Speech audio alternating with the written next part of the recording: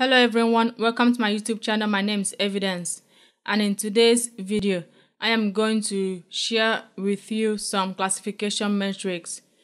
To get the PowerPoint slide used in today's video, you can just go to machinelearningeducation.com/free. You can also visit me online at evidencen.com, and you can read my data science blogs and tutorial at evidencen.com/blog. So with that being said, let's go ahead and begin. Accuracy score.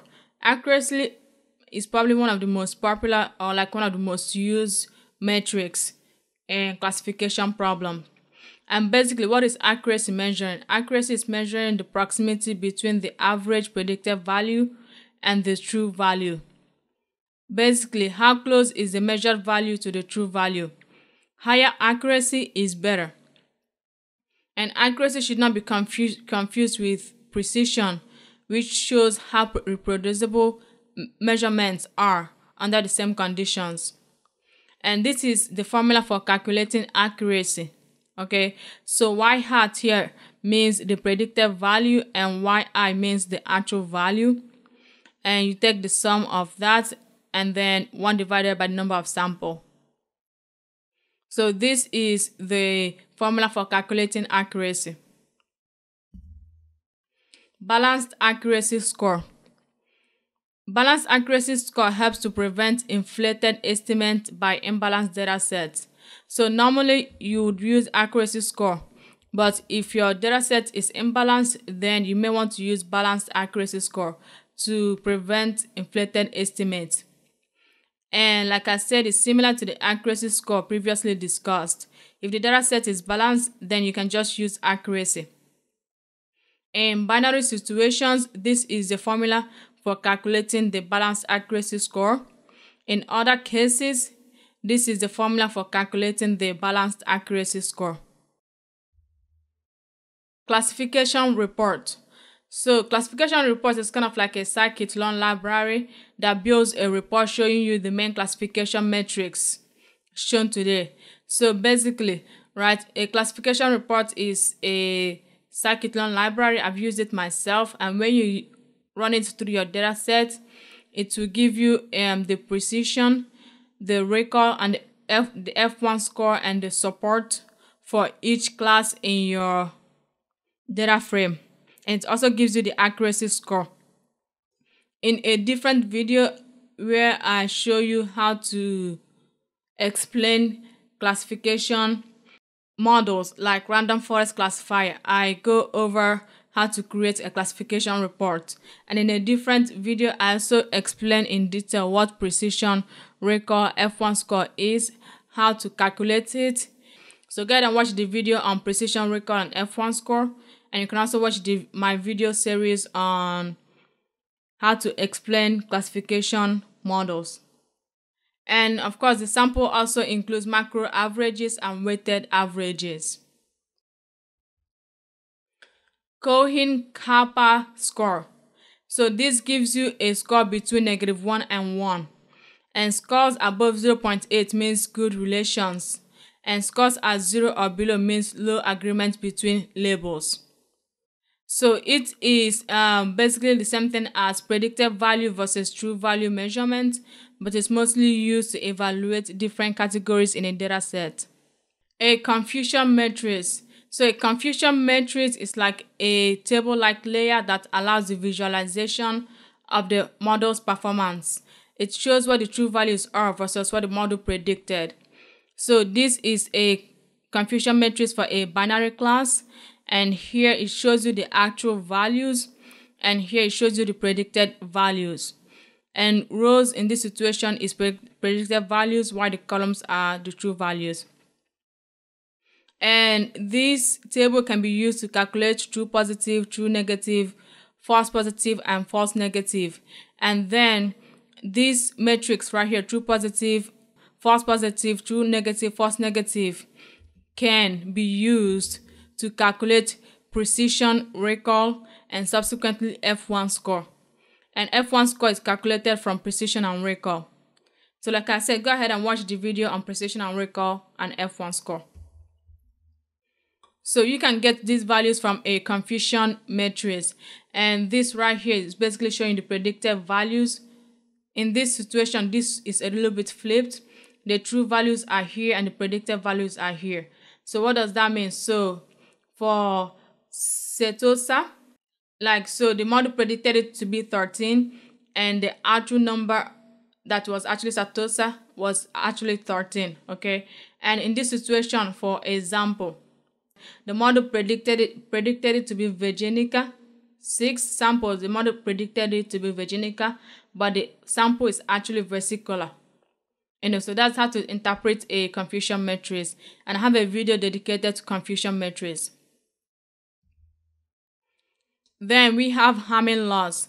Hamming loss is the Hamming distance between the predicted values and the true values. And Hamming distance is the minimum distance between two binary strings. Just so that you know, it penalizes individual labels, unlike 0-1 loss function that penalizes predicted data sets. And this is the formula for calculating the Hamming loss. Hinge loss. Hinge loss is typically used in support vector machines for maximum margin classification. It calculates the average distance between the model and the data using the hinge loss. It uses only the error from the predicted values for hinge loss calculation. It can be used in both binary and multi-label classifications. And if you are really interested, this right here is the formula. So this is the formula for binary classification. And this is the formula for multi-label classification. RcAuc Score. RcAuc index, which is like the intersection over union, and the RcAuc similarity coefficient is used to measure the similarity and diversity of sample sets. So basically, where data set A and B intersect, divided by the union of A and B. That's what this formula is showing us right here. Okay, so the RcAuc index is used to measure similarity and diversity of a sample, where this data set and this data set intersect, divided by where this data set and this data set have a union. The RcAuc distance measured this similarity between sample sets. And basically, you get the RcAuc distance by doing the RcAuc coefficient minus 1. And RcAuc score just calculates the average RcAuc index, or the similarity coefficient between data sets. So RcAuc index measures the similarity between two data sets, similarity and diversity between two data sets. And the RcAuc score is just the average RcAuc index between data sets. Log loss, also known as logistic regression loss. This is also called cross-entropy loss. It calculates the logarithmic loss of a model when provided with true values and the probability matrix of the model. The probability matrix is provided by the probability estimates from the model instead of the discrete predictions of the model. In a different video, I go over how to build a logistic regression model.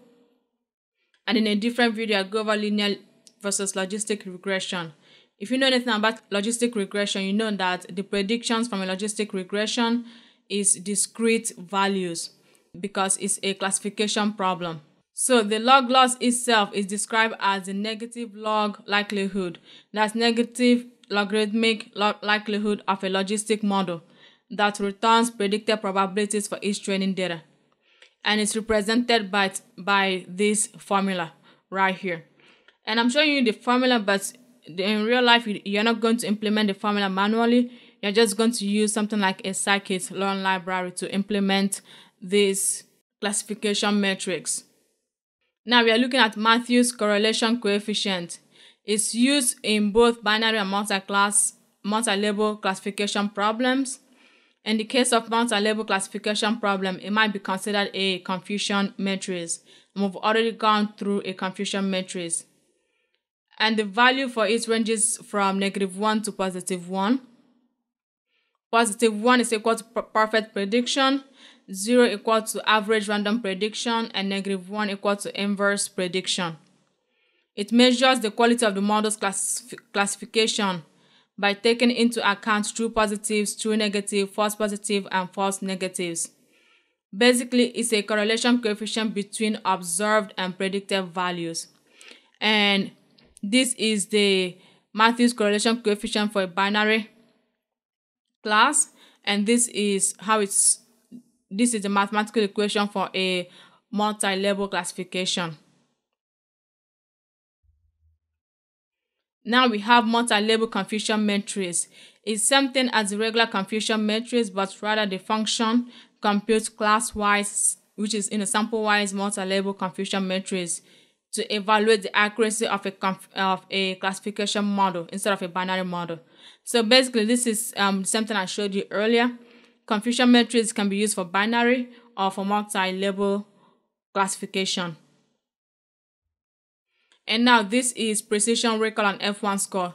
So basically, precision is the ability of the model to label positive values positive and negative values negative.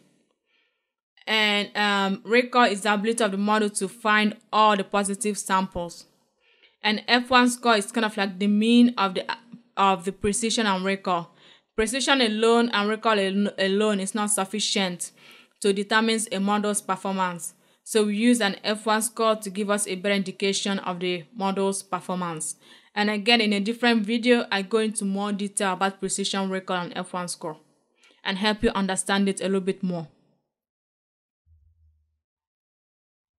So precision, recall, and F1 score continued here. So we have something called precision recall curve, and it's used in binary classifications to compute precision recall pairs for different probability thresholds.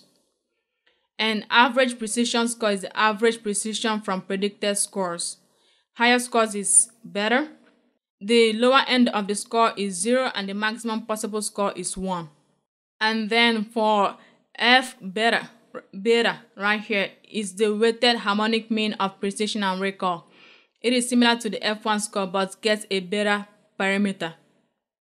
And this beta parameter determines the weight of recall in the combined score. So if the beta is less than 1, then we give more weight to precision. If the beta is greater than 1, we give more weight to recall. And if the beta is equal to 1, we give equal weight to precision and recall. Sklearn has another classification metric called precision recall F1 score support. It basically gives the exact same information as the classification report that I showed you earlier, but not in a text/table format. RcAuc Score. So RcA stands for Receiver Operating Characteristics Curve. And this right here is the RcAuc curve, and it shows the performance of a binary classification model by plotting the fraction of true positives rate versus the false positive rate at different thresholds. And the true positive is sometimes called the sensitivity, and the true negative is sometimes called the specificity. And AUC stands for area under the curve. So RcAuc stands for Receiver Operating Characteristics Area Under the Curve. And this is a score that measures the area under the RcAuc curve right here. So the blue line is the area under the curve. And this summarizes information about the curve with a single number.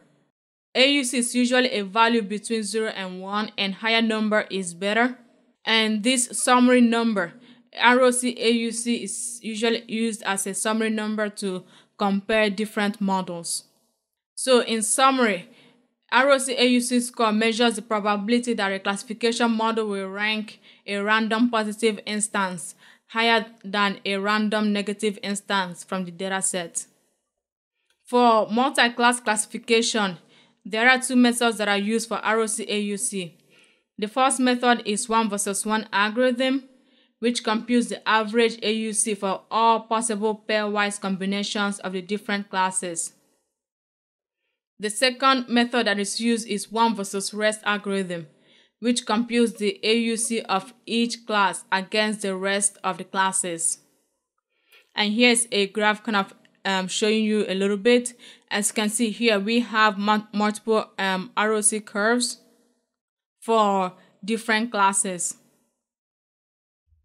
NDCG and DCG score. NDCG stands for Normalized Discounted Cumulative Gain, and DCG stands for Discounted Cumulative Gain. They are both metrics used in ranking quality that compares predicted order to ground truth orders.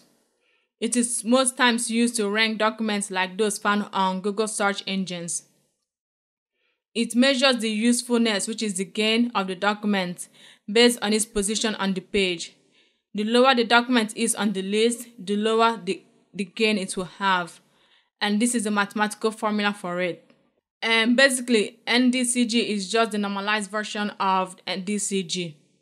I hope that was obvious. 0-1 loss is used to calculate the sum or average classification loss, and it assigns 0 to loss for correct classification, and it assigns 1 for an incorrect classification. So, for example, if you have a list of 10 items and you get 1 assigned 3 times, that means you got 0 assigned 7 times. So your classification accuracy will be 70%. Now we are talking about the RcAuc Score loss. This score gives us the mean square difference between actual results and predicted probabilities of potential outcome. So the actual result is either 1 or 0, but the probability is any number between 0 and 1. The RcAuc score itself is a value between 0 and 1, and lower score is equal to smaller mean square difference, which leads to a more accurate prediction. So you want a lower RcAuc score, and this is the formula for it. That's it for this video. If you like it, please give it a thumbs up and subscribe to the channel. If you made it this far in this video but you didn't like it, please give it a double thumbs down and still subscribe to the channel.